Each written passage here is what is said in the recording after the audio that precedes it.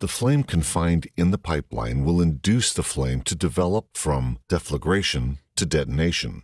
As the pipeline lengthens and the high coupling of velocity, pressure, and temperature triggers the formation of explosions in combustion. The explosion causes non-steady-state detonation to develop and transition to steady-state detonation. Typically, the transition path is within 10 pipe diameters. Detonation damage, including dynamic load damage and extended blast shock. The flame forms are complex, but not invincible. FINEKAY flame extinguishing technology helps to resist explosion and create a safe environment.